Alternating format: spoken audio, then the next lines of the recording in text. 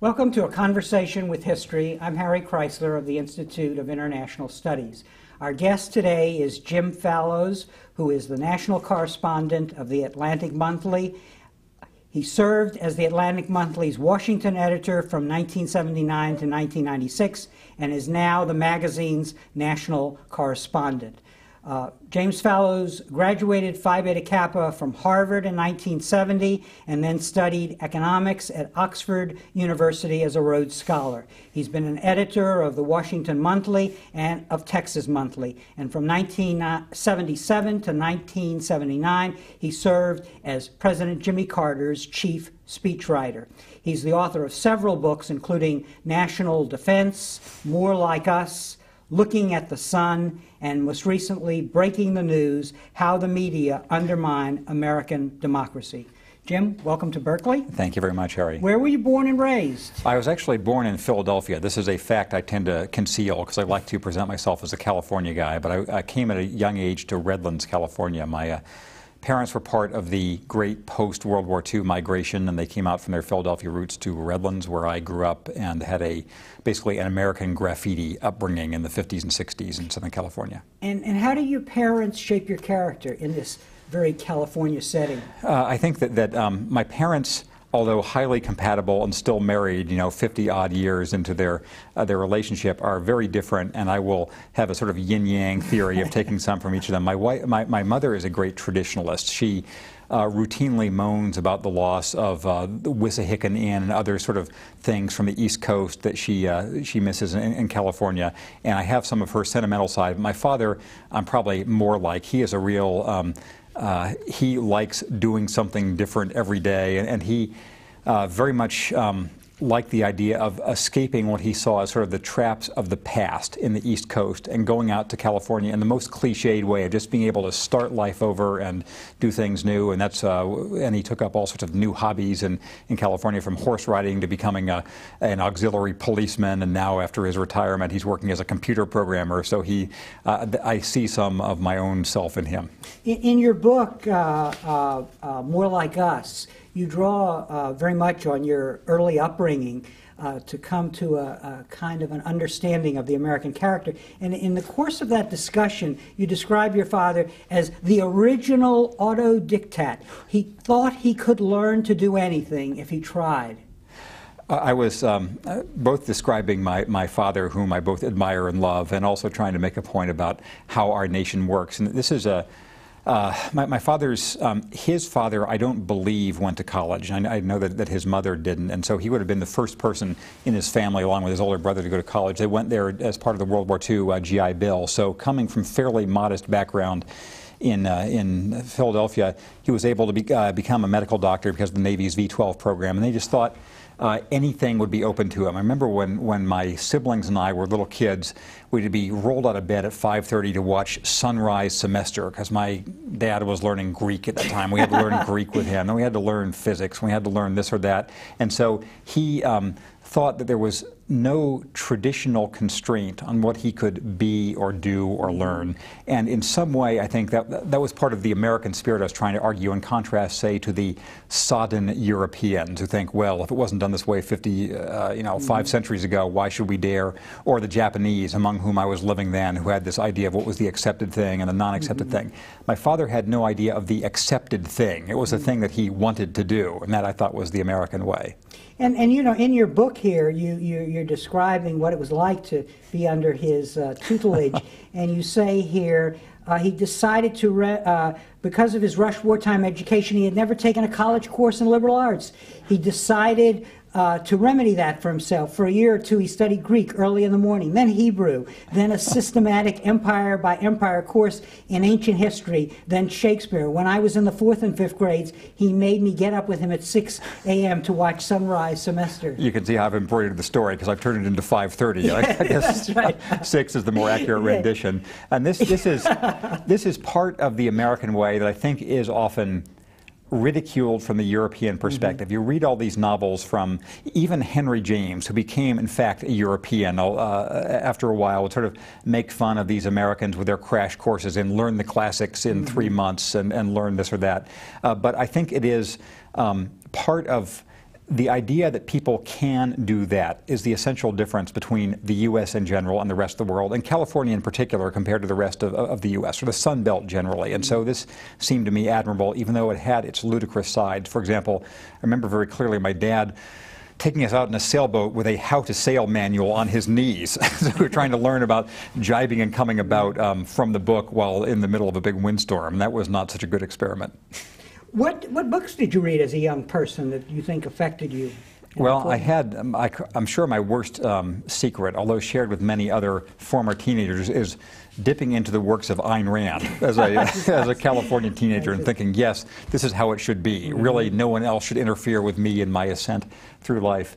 But I was put on this forced march through the classics and through a lot of through historical biographies, both by teachers and by my dad. And so I think I read the books that probably made the biggest impact on me were, on the one hand, the whole landmark series of biographies. This was a very interesting series put out in the 50s and early 60s by Random House of maybe 200-page biographies of Benjamin Franklin, Julius Caesar, Lawrence Yogi Berra, you name it, great figures of our time. And so a sense of how the arc of different people's lives, affected how they turned out. That was interesting. And I remember also reading the H.G. Wells and the Hendrik van Loon sort of pocket histories of mankind. And they also were interesting in sort of saying, here are the big patterns you should see, learning to think about things in big patterns. And perhaps to a fault, I absorbed that.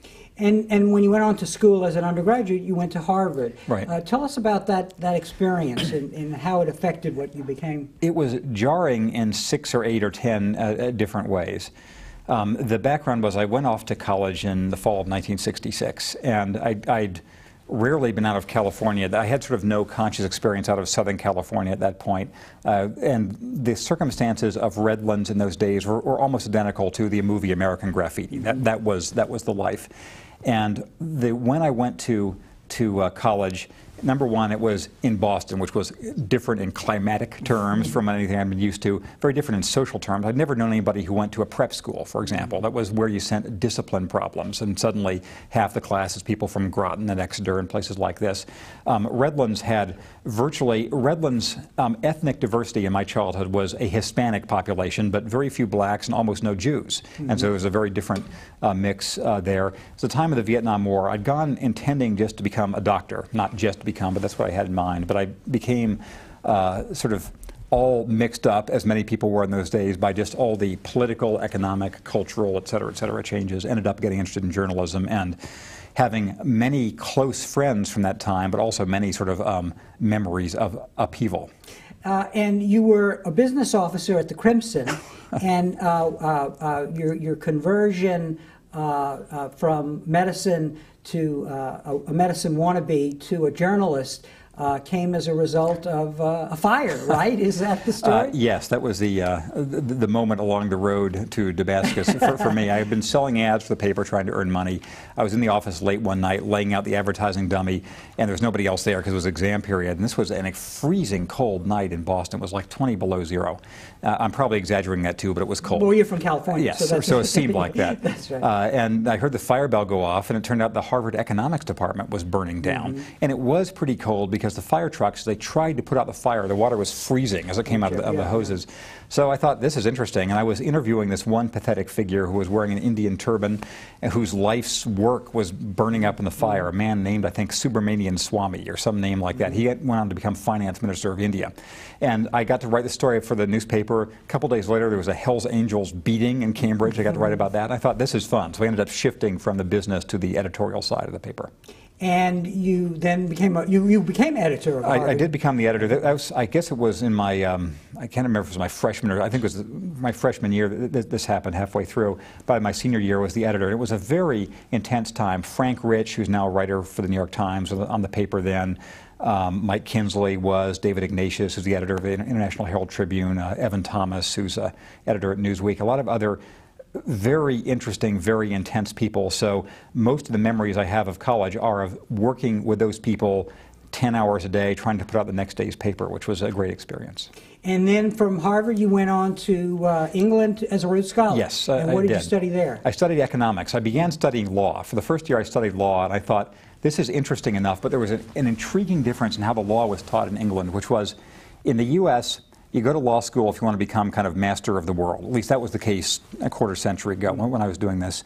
And in England, you go to law school to learn how to draw up contracts. And so the actual contents may not be that different, but you think the sort of higher, there's none of this kind of gloss on it that you're going to be running the world. So you were immunized earlier yes. against wanting to be one so for a I lifetime. thought, I can see all these these terms of settling an estate, but do I really want to do this? So I shifted to studying economics, which is what English people want to do. That's their version of law school. If they want to be big cheeses, they study economics. So I studied that, which was interesting. The main lesson I took from England was that I was a Yank, that I really belonged back in my homeland. And England was fine, but my instincts, my accent, everything else belonged to America. And your work on economic theory became later very important to you, right? Because it laid the groundwork for the kinds of things that you really wanted to critique, actually. Theories yes. about how the world worked economically. I think that any real economist would view that year and a half I spent studying economics at Oxford as a huge mistake, because it's in the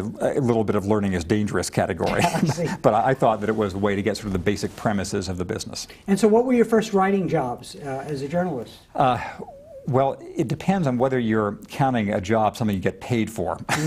When I came back from England in 1972 to work for Ralph Nader, who I'd worked for. I actually wrote a quickie book for him in 1970 and again one in 1972. And this was on what topic? Or? The one in 1970 was called The Water Lords, and actually is a respectable book. It was the case study of one city, Savannah, Georgia, and the way a big company there sort of ran the city. The one in 1972 was called Who Runs Congress? And Mark Green, who was now a politician in New York, David Zwick, who's now a lawyer, and I were locked into a basement for 2 months, and we produced this book at the end of it, a paperback book, which sold like hotcakes, although we got none of the money. We got, I think, $500 for the summer, but that was my first quasi-paying job. Then worked for the Washington Monthly for a couple of years, then the Texas Monthly after that. And let's talk a little about journalism, because some of the people who might read this site might be interested in going into that field, and there are a number of topics I want to talk. And the first one, I think, is how do you find your subjects, or do your subjects find you? Let me answer that indirectly, and saying what it is you're trying to do in this business, or what at its best that the business can be. I think I always mistrust people in journalism who say they like writing, because almost anybody I know who takes writing seriously and does it for a living really hates the actual writing. I just hate writing things. It's always difficult. It's the hardest thing I know how to, I routinely do, because you're always trying to figure, how can I make this clearer? How can I get to the point I'm really trying to get across? How can I convey what I've seen? The reason you do it, despite that penalty of the unpleasantness of writing, is the thrill, the satisfaction, the enjoyment of seeing things, of just being able to learn about new things. So to me, the proper subject is usually the latest thing you've seen that you want to tell somebody about. The guiding impulse for journalism usually should be saying, hey, you can't believe what I just saw. Just wanting to grab somebody by the lapel and say, I just saw the most interesting thing, and here's what you'd know if you had seen it too. So in process terms, choosing subjects involves the editor you're working for, the reporting you've done, the leads you cultivate, all these things. But the underlying impulse is saying, I've just seen something interesting and I'd like to tell you about it. So it all sort of flows from that. Right. And in your case, there seems to be a focus on recurring themes. I mean, you seem to be interested in the interface, among other things, of culture, society, and technology. What are the roots of that, do you think? Other than what we just talked about with regard to your father? One, again, I'll answer this somewhat indirectly. I have always liked, perhaps to a fault, being in different places and doing different things. I view a satisfaction of journalism the fact that it essentially gives you virtual lives. You're able to have the experience of people in 10 or 15 different livelihoods in one lifetime. A penalty for that is that you never really build up the sort of institutional connections in a certain place, in a certain field, and certain kinds of expertise. But, for example, after my wife and I got married in the summer of '71, we had known each other in college, and we got married after my first year at Oxford. Our honeymoon was a couple of months on a work gang in Ghana. And it just was interesting to see what Ghana was like. You were writing about that? Or? No, actually the reason we did this was there was a postal strike in England for 4 months before this. We couldn't write to anybody. There was no email then. We couldn't write to people. We couldn't afford to telephone them to figure out something to do in the summer. So we saw these posters on the wall in Oxford of, you know, free summer work in Africa, and it seemed warm, and it was free. So we ended up being on this labor gang in Ghana. It just was interesting to see another place, and I wanted to tell people about what it was like in Ghana. And so since then, every 2 or 3 years, except when our kids are in high school, we've moved someplace else and done something different. And so I think the experience of seeing a lot of different ways of life makes you reflect on what it is in the culture that affects how people achieve, how they don't achieve, what their material circumstances are, et cetera. Now, in addition to this moving around and looking at different worlds, once you do that, you emphasize in one of your books the importance of looking, learning, and reporting. The importance of not losing sight of the facts. This comes as part of a critique of today's journalism and so on. Tell us a little about that, because in your work process, as one goes through all these books, it's very clearly you inundate yourself with both written material, but also you have to go there and experience yourself, which is what you did when you wrote your books on the Asian economies. I don't know if this is a temperamental matter that draws people into journalism, or if it's something that people develop when they're in journalism, but I find it almost impossible, or really nervous-making, if I'm writing about something that I haven't seen, or writing about a person who I haven't talked to. I mean, that it's, so I think it's a combination of nature and nurture, but you feel as if you can't really describe what a city looks like if you haven't actually been there. And now I'm sure historical novelists get around this by reading things about, you know, the layout of ancient Baghdad or whatever. But it is, maybe this is making a virtue, maybe this is putting a gloss on something that actually is a consumer benefit of being a journalist, of getting to go see different things. But I feel as if the basic claim on legitimacy from the reader's point of view you have as a writer is if they know you have been out there and seen things, and you can say, number one, I saw this. Number two, I learned these things, which I'm passing on to you. I didn't know before, so perhaps you didn't know before. And number three, on the basis of having seen and learned these things, I conclude the following. And I'm going to try to persuade you to think the same too. So I think it's that 1, 2, 3 process. And when journalism errs, perhaps to anticipate your next question, is when either the cultural imperatives or other things sort of get people away from the taking in new information. It becomes all the processing of the spin. I like that as much as the next person, but I think it's a diversion from what the real mission of the business is. And let's get to the facts right here. When in the late 80s we were being stunned by the economic challenge from Asia, you literally took your family and moved there, and for a number of years traveled all around, coming to understand what was at the heart of these new economies that pose such a threat to our economic way of life. It was tremendous fun. We were in Asia for about 4 years, and our kids, when we left, I think they were 5 and 8. So we came back when our older son was basically going into 8th grade, and so it was time to get back and to be in a more normal situation, because they'd been in Japanese public schools for a while, and they'd been out of school for a year or so as we traveled around.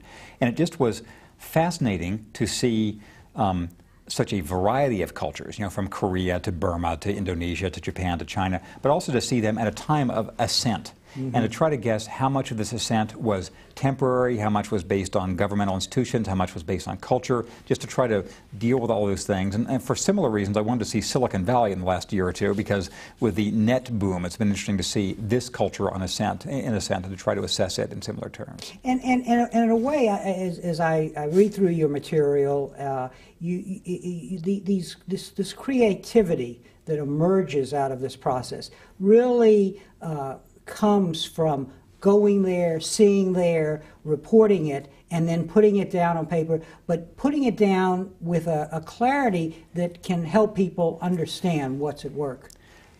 I appreciate your putting it that way. What you know, journalism has lots of different branches. Writing has lots of different branches. The part I think I should stick to, the part I feel most comfortable in, is more or less what you described, of going out and trying to see things the reader may not have seen. You know, serving as the sort of remote intelligence system for the reader. I'm using intelligence not in the IQ sense, but in sort of the CIA type sense of getting new data, and then saying, if you had, then offering this bargain to the reader, that if you give me your time and attention, I will at least give you some new information you didn't have before. And I'll tell you something about how Bangkok looks, or how Rangoon looks. And then I will at least present a way to think about this. And you don't have to accept part two. You don't have to accept the way of thinking about it, but I'll show you the stages that led to my conclusion, and you can see whether that gives you a more useful lens for viewing these things, a different framework for thinking about it. So that at least you feel the responsibility to shake people up with your view of things, even if they disagree? Yes, yes. The idea is that people need both the inchoate data and they need categories. They need ways of saying, okay, this is important and this is not. This is rising, this is falling, this is good, this is bad. And so, well, I hadn't thought of it in just these terms before you were asking this. I do think that 1-2 combo of new information and a new and perhaps clearer way of thinking about things, even if you disagree with that framework, I think that's at some value. Now, in the course of gathering this material, the interview, the on-site interview, is very important to you. Talking to the people who are making the decisions, or by the way they live, you know, changing the world around them, or anybody else, to get a complete picture of what's going on. What's the key to doing a good interview?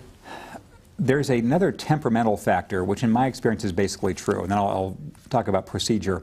I think it was Harrison Salisbury, who is, I believe, and I think he is now deceased. He was correspondent for the New York Times in Vietnam and Russia and every place else. He pointed out that many people who went to journalism were by nature shy people who are looking for a structural excuse to go ask about things. That's true in my case and true of a lot of people I know. You look for sort of an institutional reason to go pry into other things and go in the way that you wouldn't do in your natural state of mind. And so the impulse is to go learn about things, and I find the way, my basic interviewing technique is not Mike Wallace on 60 Minutes saying, well, you know, when did you stop beating your wife? It's essentially saying, can you explain this to me? Can you tell me what you're doing here and what's important about it? You know, what's interesting about it? And so I usually go in there and just try to ask the person a number of framing questions.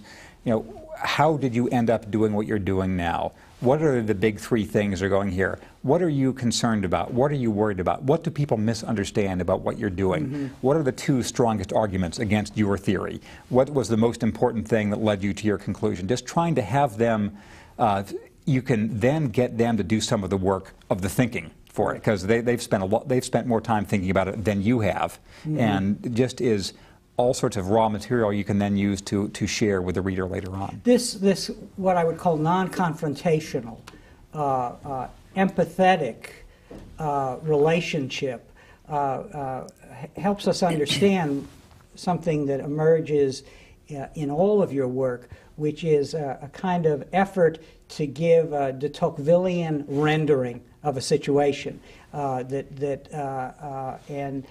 yes. Did you hear? No, I'm of course.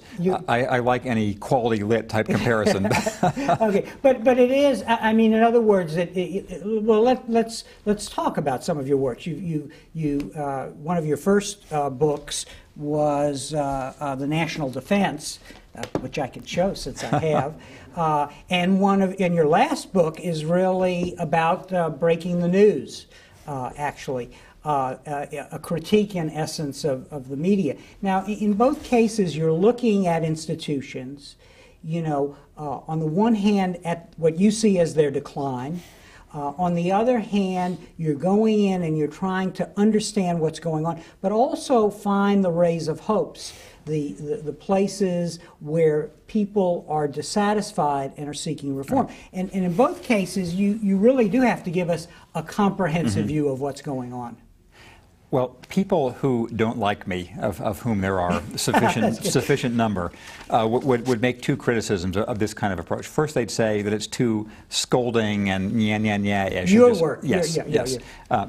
No, me personally, not this general school of thought. Yeah, okay. That's too scolding and fault-finding. And second, that the people presented there are not sort of novelistic Dostoevskian rich characters, but are there just as proxies for the points I'm trying to make. And I will somewhat concede the second, that often, you know, I'm not Tom Wolfe in having, you know, memorable, or John Updike and having truly memorable human characters. I do my best to try to, but I often think of the characters in their instrumental role of how they're advancing or retarding these various institutional struggles.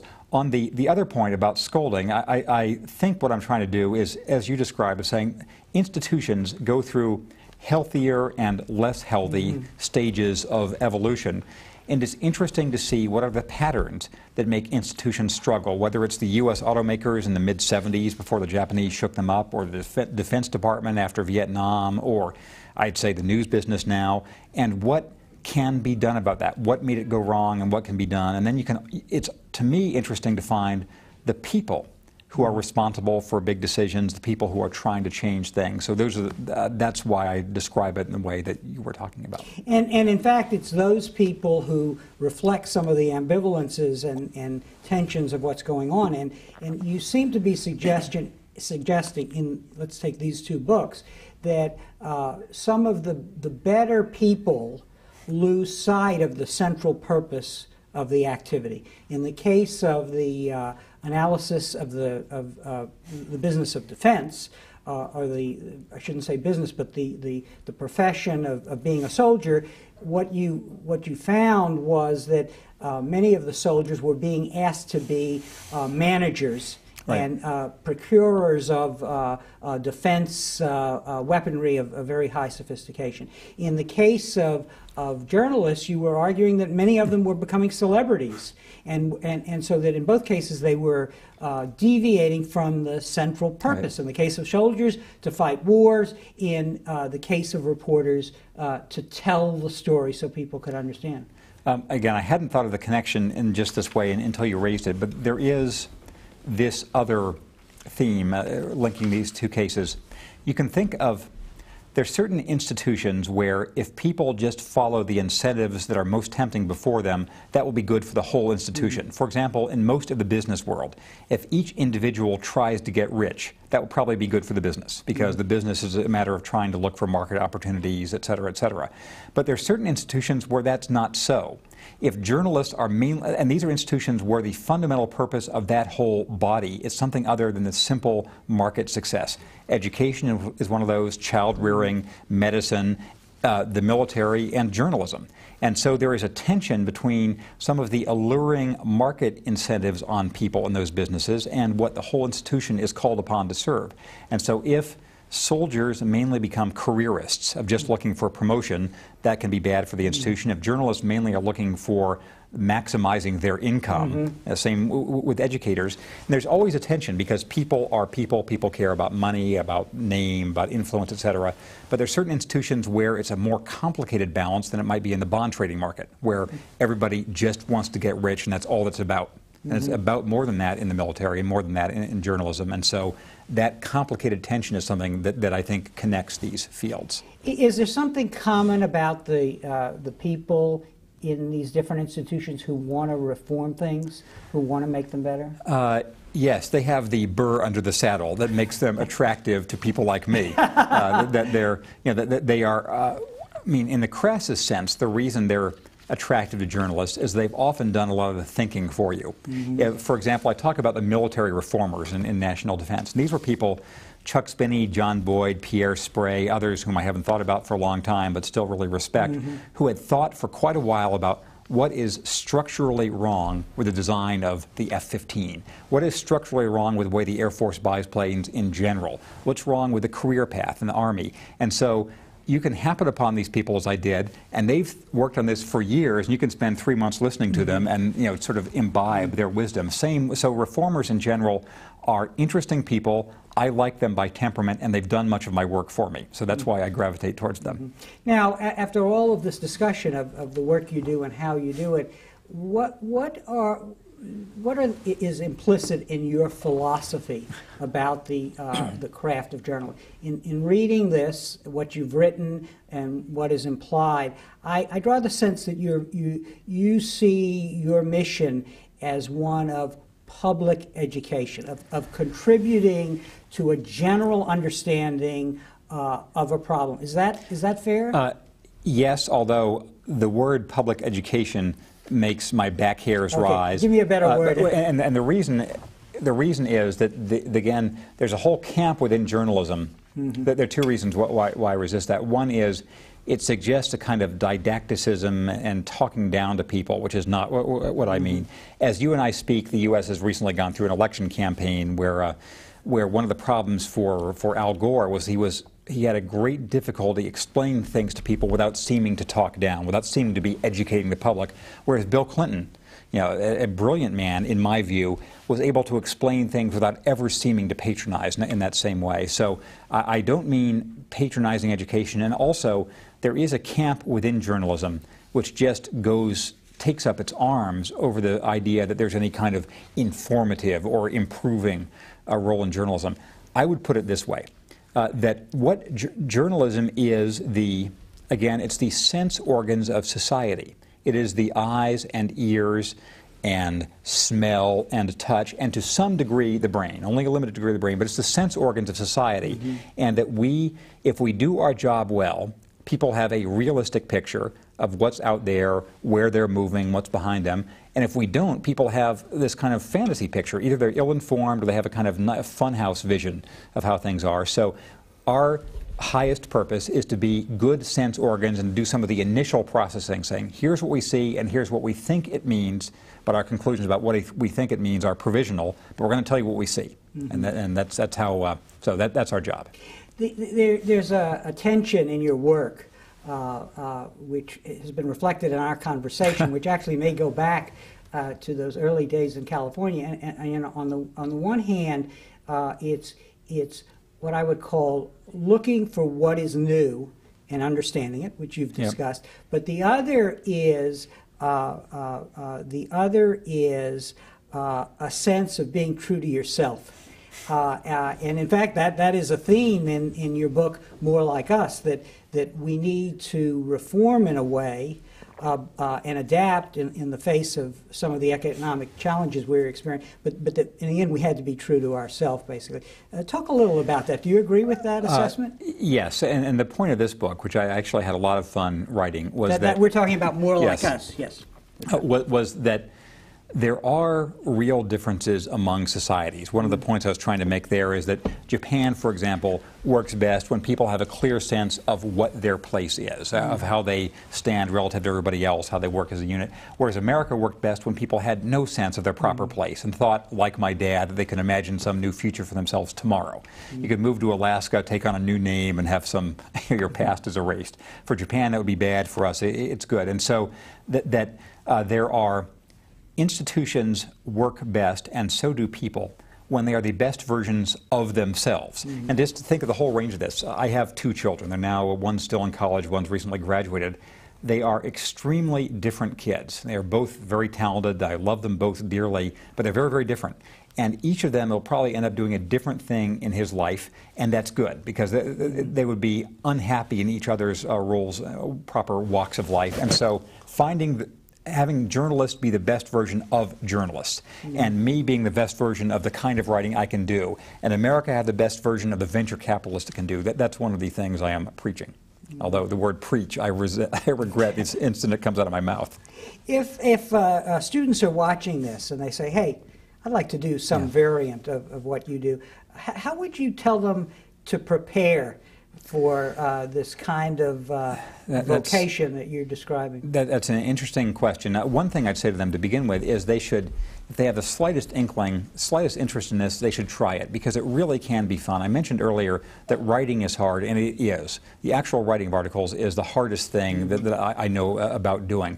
But it is enjoyable to be able to learn about things and try to make sense of them. So, and almost everybody I know who's wanted to make a career in the magazine world and book world has. So it's something that is relatively open.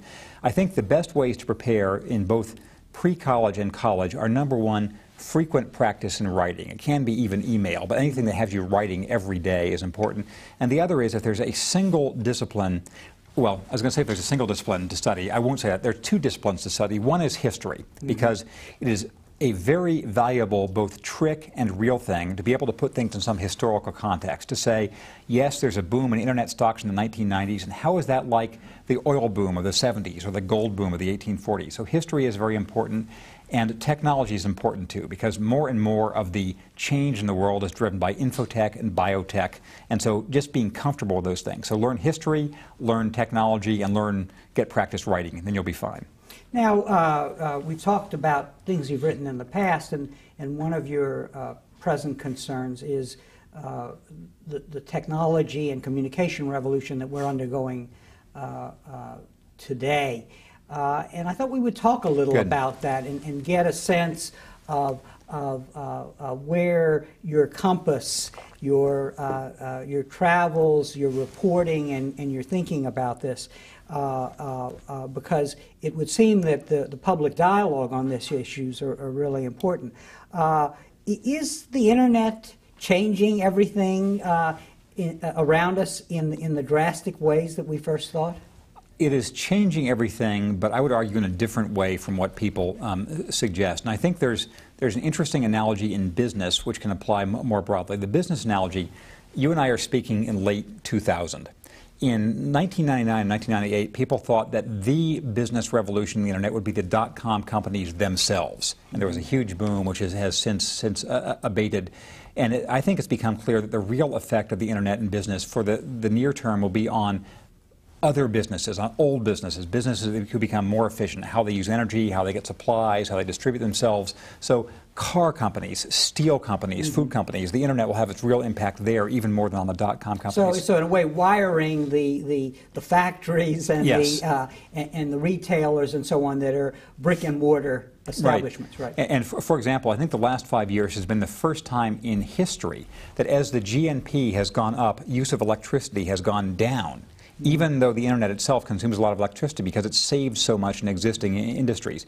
More generally, I think the internet's effect on life, on education, on politics, on culture, on people's interactions will mainly be broadening ways people already interacted rather than having revolutionary transformations. There will be some huge transformations, but for example, email is an extension of the telephone. I mean, it's a sort of asynchronous telephone, and it makes a big difference in all of our lives, but it essentially expands something we did before. And I think in almost any realm of life we want to talk about, it's that expansive and additive thing rather than a revolutionary transformation. And in a way, that's more important. What about politics? Wasn't this supposed to be the campaign that changed everything and in fact changed nothing? Well, I actually just finished a huge piece in the New York Review of Books on exactly this theme, whose point was that the internet was supposed to be, this was supposed to be the internet's election year as 1960 was for TV, and in fact TV was still more important to this election than the internet was. You know, the televised debates had huge impact, Saturday Night Live had impact, etc.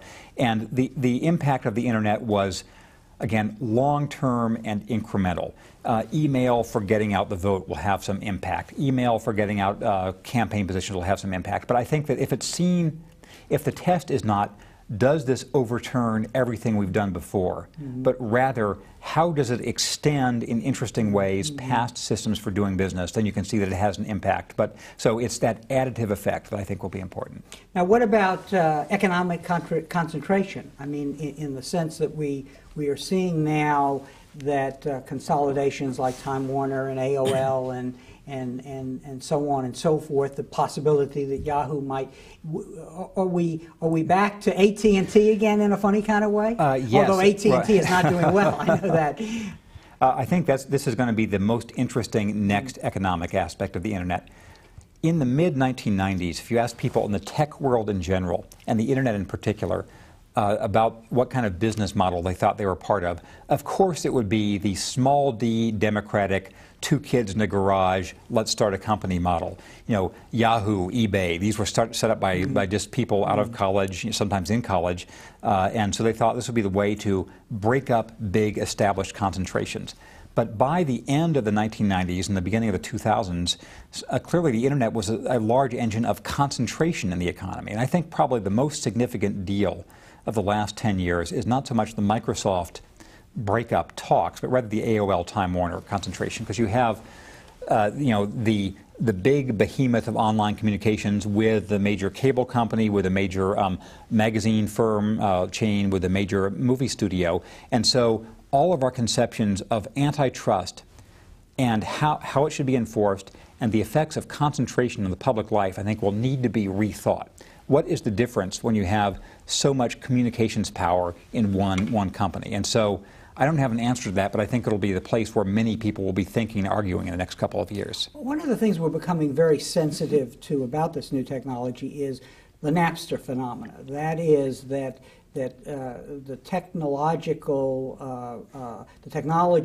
combined with technical skills of even the youngest people can create a situation, for example, that one's copyright and one's entitlement to property, to private property of what one has created will be sacrificed. How do you think that will work its way out? Again, will it be institutions adapting but no major revolution? Well, it's clear that something will have to work out. You know, when the Napster deal with the Bertelsmann was announced and Napster was no longer just going to give everything away for free, a lot of its constituency among college was just outraged. You know, Napster sells out, et cetera. But it was clear that that was going to happen sooner or later. With each shift in the technology of media, there's been some change in how intellectual property is preserved. When there were printing presses, there was a whole different position that authors were in compared to when there were manuscripts, because you could just, it was a different sort of system for getting their ideas around. When the Xerox machine first came into existence, there was a whole idea of how you're going to control things. And so some new system will evolve because people who create music, people who create books, people who create programs need to be paid somehow. So I suspect what will happen is eventually some new system of micro royalties in some sense. Every time you check onto Napster, you will have 25 cents deducted from your account and will all go someplace. I think it will be incremental business and legislative deals that by 4 or 5 years from the time you and I are talking, this will all have worked itself out, because that's been the record in the past. Your book, Looking at the Sun, sort of focused in part on the relationship between government and business and what government was doing in those situations that furthered the ability to compete. How has any of your thinking changed in light of America's comeback, so to speak, as a result of the Internet revolution? This was a book I wrote at a time when the Asian economies were nearing their peak and the U.S. economy was beginning its comeback. And I would view much of what's happened there as a sort of extension of the patterns I was talking about in the following, I think, interesting ways. One of the big arguments at that time was whether the Japanese economy was basically like Western economies or basically not. And I was in the camp saying this is basically not like the Western economies at all. It's organized for different purposes, and I was considered a racist, et cetera, for saying these things. But I would say the last 10 years has really validated that point of view, because from a normal capitalist point of view, they should have made a million changes during the 1990s. They should have liquidated all this bad debt in their banking system. They should have changed their political system, and they didn't. The preservation of some existing relationships was more important than capitalist vitality there. For the U.S., I think there's been an interesting working out of the proper balance between state and private interactions for economic growth. The origins of the Internet were heavily state-influenced, as everyone knows. This was DARPANET in its origin, but at a certain point, it was important to have private capital and private ingenuity take over with certain rules set by the government. And I would say here, the Microsoft antitrust action was a very important rule set by the government. By having some limit on Microsoft's power in this world, it said, okay, there'd be certain room for new enterprise to grow. So I would think that the stagnation of Japan in particular and the growth of the U.S. in general over the last 10 years has sort of ratified the point of view I was trying to argue in this book. And in a way, the cultural base of the internet revolution is really the one you're describing that you first experienced in your California days and then went on to articulate and argue about, namely this openness, the upward mobility, the emphasis on the individual and what they can accomplish. Well, it certainly is. It's striking to look at the statistics on internet company formation. I believe it's the case that in the year 1999 in California, most technology startups were founded by immigrants. To California, people actually born, especially in China and India, but not just Asian Americans, but actual immigrants. And so there is something in the culture of venture capital, the culture of startups. Now, of course, there are factors other than that culture too. For example, in the year 2000, the culture still remains, but the market has been really sliding. And so it's a combination of the cultural predisposition, which makes it easier to do these things in San Jose than in Warsaw or in Ulaanbaatar or someplace else, and the underlying fundamentals of flows of money, interest rates, et cetera. And those have had a very productive mix in the last decade. We're coming to the end of the hour, but I wanted to go back to this main theme in your life's work, which is writing, articulating issues, and something that was stuck there in your vita, which is that for 2 years you were a speechwriter for President Carter. And I'm just curious what you learned from that experience and what the difference is in the kind of writing that you do, which is in a way sort of laying out the geography as you travel from issue to issue or from place to place.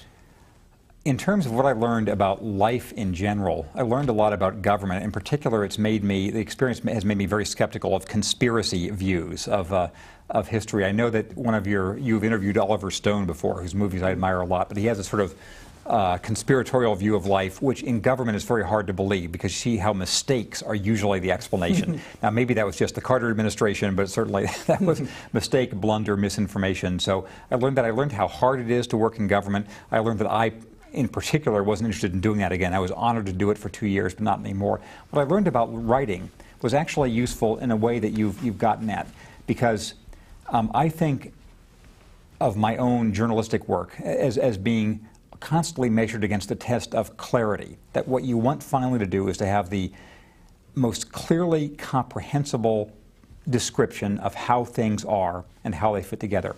And in political writing, that's not what you want to do. In political writing, you want to be just clear enough that half the people will still agree with you, and that there's a certain when you're writing journalistically, you want to say, okay, this is exactly what I saw, and people can agree or disagree. When you're writing for a president, you want to say, okay, this is the direction we should go, and you're only going to describe it so that still, 51% of the people will go in that direction. That was a useful lesson to learn. Jim, thank you very much for taking this time and giving us this overview of your very exciting trip and reportage on those various trips and the topics in different parts of the world. Thank you very much. It's been my pleasure, Harry. Thank you. And thank you very much for joining us for this conversation with history.